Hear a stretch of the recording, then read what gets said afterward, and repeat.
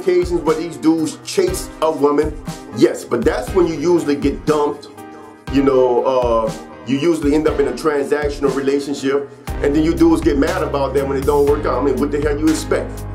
You cannot chase a woman down and then turn around and ask her to submit to you. You can't chase her down, wine and dine her, buy her flowers, and do all kinds of things to win her over, and then turn around and tell her, now you gotta bow to me. Don't work that way, bro. She never bowed to you. You chased her. So the dynamics of y'all interaction is already set. You gotta keep it how you started. Everything I'm about to say, you already know it to be true. You are a slave. You are a slave to money, to social economics, to status, to politics, to ideology. You have sold your soul to have a place in a world order that you should naturally oppose.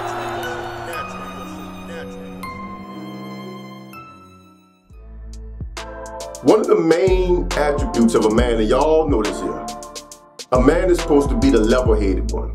He's supposed to be the clearer thinking one. He's supposed to be the one that have a deeper level of understanding. He's supposed to be the one that has more wisdom. But when you don't possess these things, when you say things that make no sense, when you say things that just are silly at their face, innately silly, right? Things that don't make sense on the surface, women lose respect for you. One of the reasons why I've never had a woman to not respect me is because I'm not a half-wit. And I'm saying this because I'm looking at some of the comments that I received on that video talking about the basketball players with the white wives thing, right? And I encourage everybody to chime in, right? I'm not knocking nobody. Please, by all means, share your views, you know. But you have to understand, I speak strictly from first-hand knowledge. Difference. I do not talk about that which I do not know. And I draw everything in my life from a foundation of fact. There's really only 3 ways to learn, people. My brothers, listen to this here. You gotta hear this. There's only 3 ways to learn. First-hand experience. Being taught by somebody directly who had the first-hand experience. Or actually observing the experience in real time take place. In other words, you are there watching the thing unfold in real time. I'm not talking about you talk to somebody who watched it unfold, because now it starts getting iffy, because when you're watching, that's still a matter of perception. You have a right to talk about what you've seen, but you don't really understand it like those that you are watching. The people that you are watching, their understanding of what you are observing is different because they are in it. They're not observing it. They see this stuff differently from the inside. Listen, but this is not a football game where the coach can see things that you can't see because you're on the field. This is not like that. This is not that part of the game. You know what I'm saying? This is real life. And in real life, before the event unfolds, there are things that take place that leads to that event that the observer don't know about. All the observer knows is what they observed at the time in real time. But you can learn from that to some degree. You can learn from that to some degree. But really, the only 2 primary ways to learn is first-hand experience and being taught by somebody with first-hand experience. I teach from first-hand experience. And I teach very little from the experiences of others, and I teach very little from things that I've seen. 90% of what I teach, 85% maybe of what I teach, is strictly from my personal first-hand experiences. I found it odd that, you know, one of these brothers tried to attack me about that whole basketball thing. I explained perfectly why black men end up with white women. This has nothing to do with none of the stuff that y'all say. All that stuff sound right. All this stuff about they wanna try to get a pass in society. They looking for status. All that sounds good. But the truth of the matter is, a white woman is no status for me. Trust me, I got a German wife. You know what I'm saying? And I'm just as much of a nigga in America as you are. They have no status from nobody that mess with them. Unless you're trying to hang around her friends. Unless you're trying to hang in their society. And even that only extends to her immediate friends. Outside of that, you have no status with them either. Those immediate friends might accept you as one of their own, but that's going to be done on condition. That's going to be done based on how you allow them to perceive you as a black man and black people in general. Or you going to sit there and let them talk bad about black people when they start talking about society and economics? Or you going to let them dump on black people? First of all, we don't only marry white women. That is a myth above myths. I mean, that is the greatest lie ever told. There are a world of women out there, and the black American man actually has options. Most of you brothers don't know y'all have options because y'all listen to dudes like O'Shea Duke Jackson, you know what I'm saying, who don't have an option no matter where he is because of the way he looks. So y'all don't understand that y'all really have options. Y'all are sitting back, living through these people, these personalities online. Get out in the world and you will see you have options. Women actually like black American men. So since women actually like us, we can actually go different places. But here's the problem you're gonna have. If those women look at you like you are a fool, you will not be respected by them either. If you approach these women under this red pill type mentality, those women will walk on you also.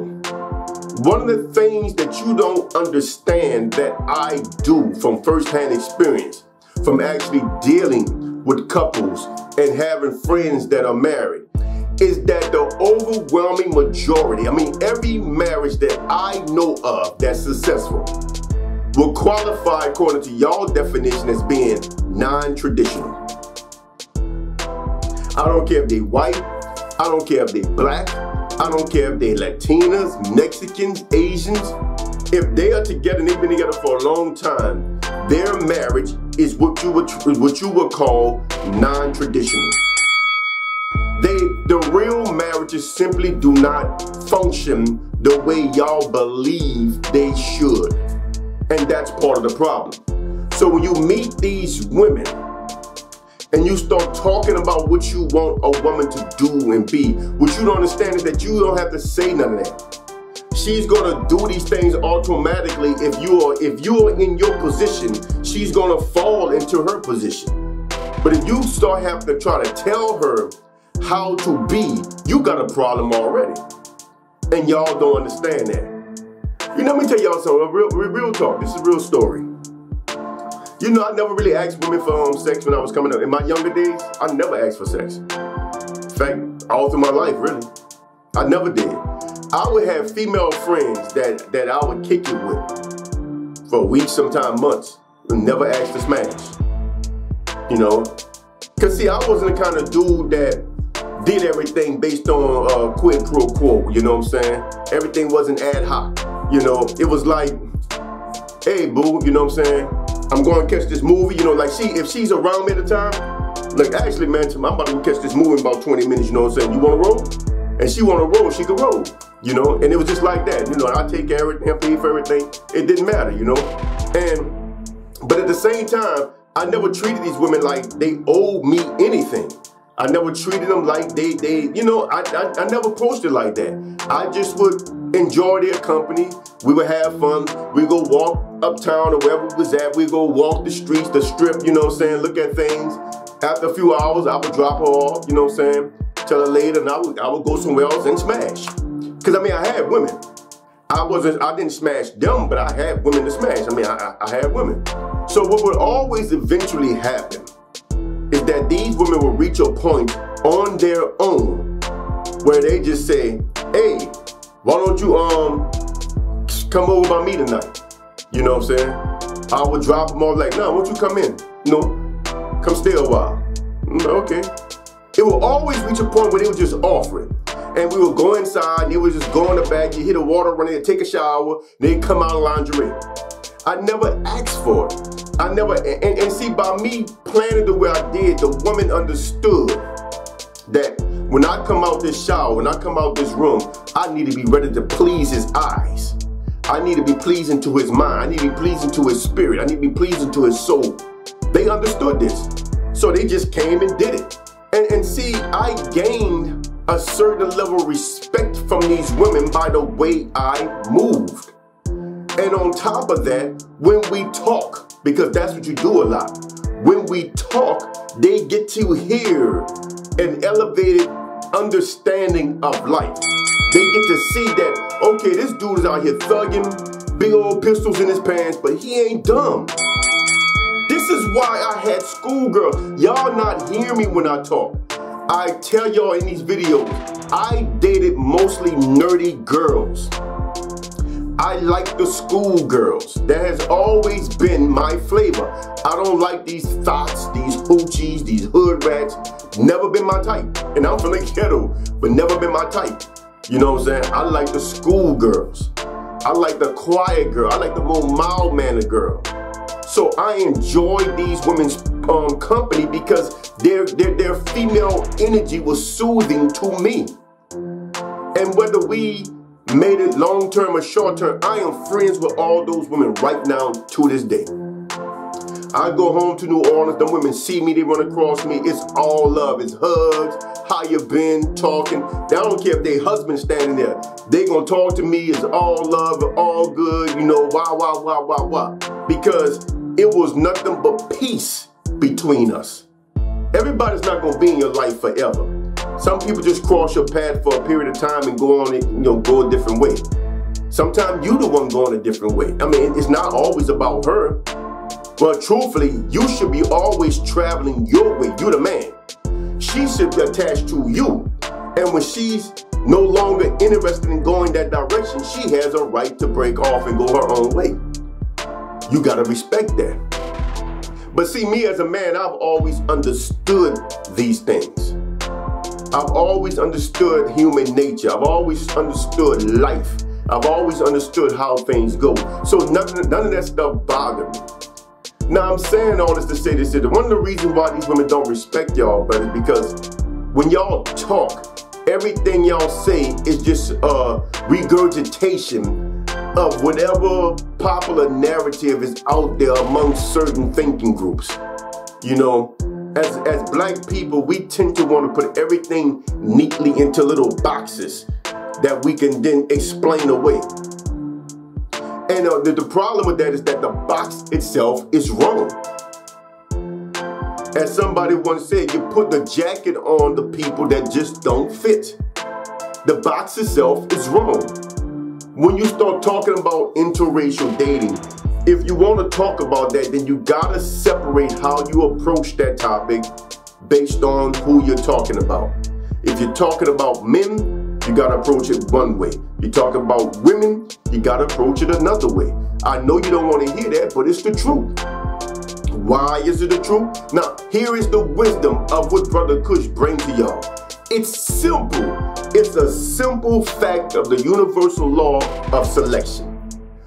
Women choose. You cannot hold black men to the same standard of review in regards to interracial dating as you do with black women, because black women are choosing the men that they are with, and black men are being chosen by the women that they are with. Different. Now, you could say, well, that brother had other women that he could have picked through to settle down with. He had 8 black women and 1 white girl. He picked the 1 white girl. You could say that. But now we go to first-hand experience. Why did he pick the 1 white girl? Was she actually different, or did he just pick her because she was white?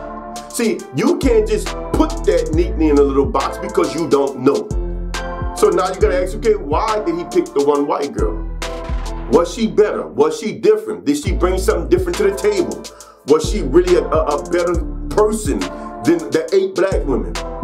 You can debate that, but nobody knows that answer but that brother.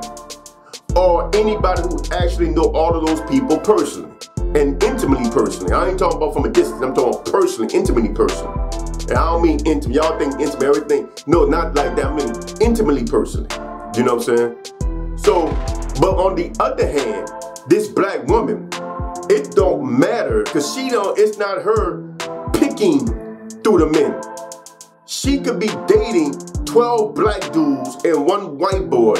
The dude she really wants is the dude she's gonna put the most energy into.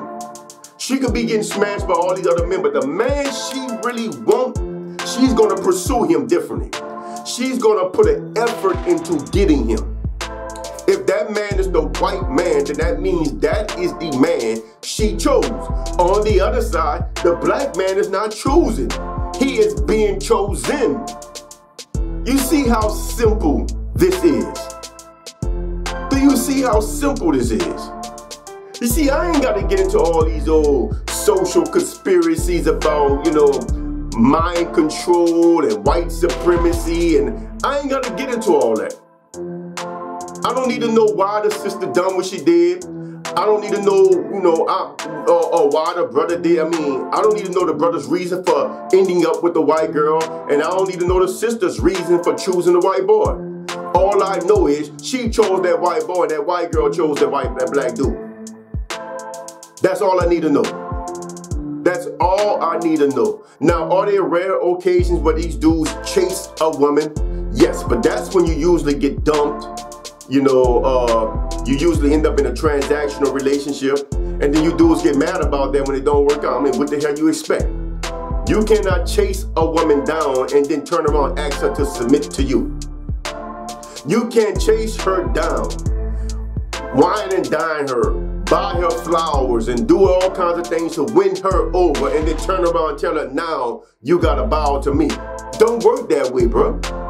She never bowed to you. You chased her.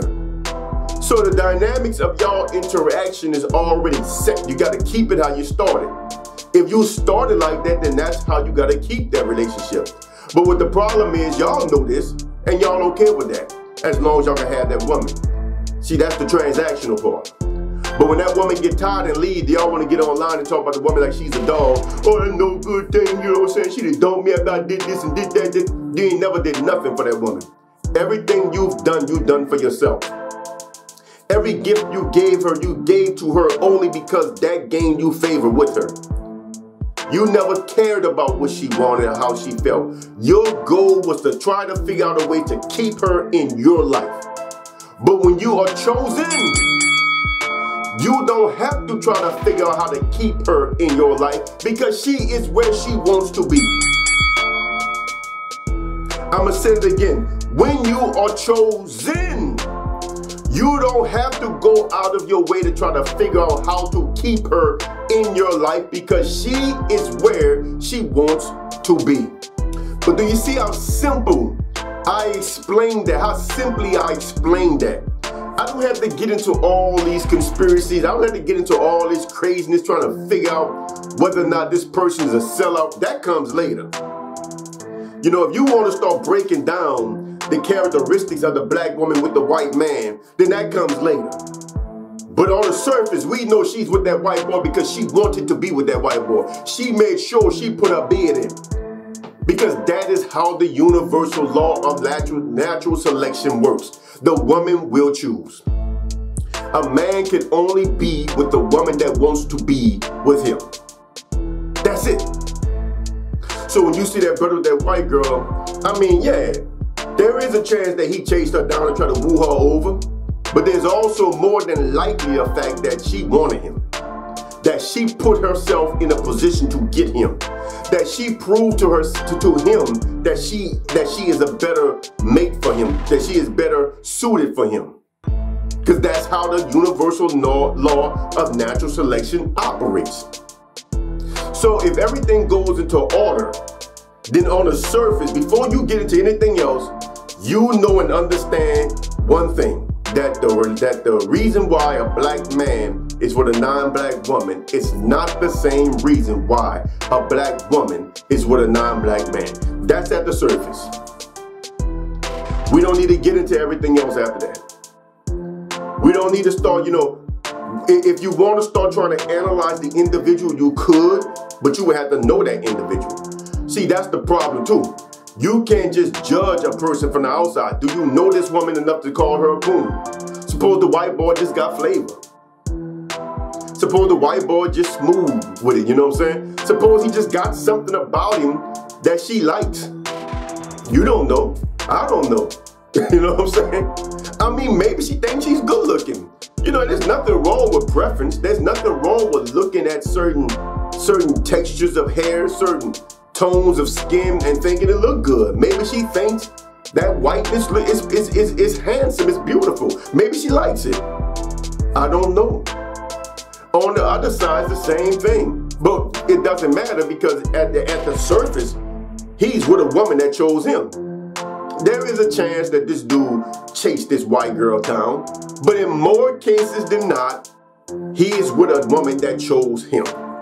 Now, you can psychoanalyze him if you know him, but you can't just look at that and say, "Hey, go another one of these old coon Negroes, he want to get a white girl." How do you know? That dude may have been on bad times, man. That white girl might have came through for him like a champ. When everybody else turned their back on him, she might have been there standing tall. How do you know what you see? I mean, even with the sister, same thing. She might be with a white boy that she might have been on bad time. The white boy came through like a champ. Never held nothing over her head. Never used it as a transaction, you know what I'm saying? Just did it out of the kindness of his heart towards because he cared about it. You don't know what you're looking at when you see people at a distance. So you can't always just put these labels on top of people. And this brings me to the point of this long rant. If you keep yourself thinking within boxes, that is unattractive to women. They're not going to respect that. A man that cannot think outside of a box is not a man of wisdom and understanding at all. Understanding and wisdom, shall I say, at all. So a woman is going to be innately turned off from that. She's not going to know why she's being turned off, but she's going to be turned away from that. Because you're not expressing the kind of understanding and the kind of wisdom that a God should. You're supposed to be the leader. You're supposed to be the Khalifa. You're supposed to be the God. You should have a certain degree of understanding of how things go in life. But because so many of y'all never have life experiences, you rely heavily on learning about life from online sources, from people like Kevin Samuels, from people like O'Shea Jackson, from people like Anton and Fresh and Fit. I mean, I can go on and on. You know, I'm gonna end with this. I know y'all seen Kevin Samuels as though he was really wise because he would say some things that were right. But what y'all don't understand is that Kevin Samuels was actually very smart, you know. See, the thing is, he understood how, he was an image consultant. So he understood the power of perception. So he would always structure his arguments from a certain base point. 1, traditional marriage. 2, high value man. 3, economics. That was his fallback points. And because he will fall back and structure every debate with women based on traditional marriage, high value man stuff, and economics, it was always easy for him to look like he was right because y'all all believe these things. See, once you start dealing with economics, that's something that's a belief that's shared by everybody. For instance, like, as long as you're making like a good man based on a man having his stuff together, women not gonna argue with that. They're not gonna argue against that. But see, they don't tell their experiences about all the so-called good men that they tried to date that were abusive. that had gambling problems, that had drug problems, that had alcohol problems, that had fetishes. They don't talk about this. See, for some reason, that conversation never gets out in the open. The women don't talk about that. It's only cool to dump on certain types of men. So when stuff don't work out, you know, for whatever reason, you know, because they're still human, they might clash with a woman, might be the woman's fault, might be his fault, who knows? But the point is, when it does break up, it's easy to say, why you mess with a dude that don't have his stuff together? You know, you should have got you a high value man. See, and this is how he was able to woo and confuse everybody. See, but a brother like me, I'd have shut Kevin Samuels down. Because none of that stuff he said was true. None of it. He was literally a broken clock. He was only right twice out the whole argument, and that was by accident. You know what I'm saying? Just because it happened to be right. But because of his premises was always based, first of all, the high value man is a straw man. It don't even exist, right? Traditional marriage, I'm gonna get into that in my next video. Whose tradition? Whose tradition are we talking about? Do you not understand that tradition, the institution of marriage, means that this is a way to control marriage? Who is controlled in these traditional marriages? And y'all wonder why women see that as slavery, you know? And when you talk about social economics or economics in general, you know, these three premises are all based within the system. So now Brother Carl Thomas, you know, Brother Carl Thomas and I had a good little back and forth on my last video. On this video, actually, I'm referring to. This is the problem we have, that we're not going to be able to break this system because too many black men depend on this system to do its bidding. What they want out of women, they can't get unless the system force women to do it. And they are more than fine with that. And this is a problem. So on that note, I'm gonna end it there. It was a rant, I know, but sometimes you gotta come off the riff, you know what I'm saying? Not really so much of a topic, but just come off the cuff with it, you know? So anyway, that's it for this one here. Like the video, share the video, subscribe to the channel. Till next time, I'm out of here. I'm Brother Kush, aka the Black Alpha. So long.